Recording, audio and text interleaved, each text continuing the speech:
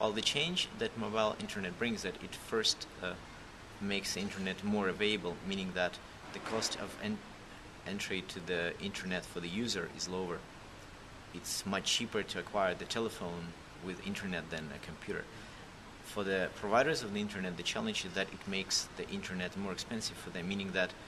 way more devices would be using the internet, and the expectations of these users would be higher because of smaller screen, lower bandwidth, and also less technical users, meaning that children, for example, are more likely to use mobile telephone for access than the computer without adult supervision, and therefore may need additional guidance or protection.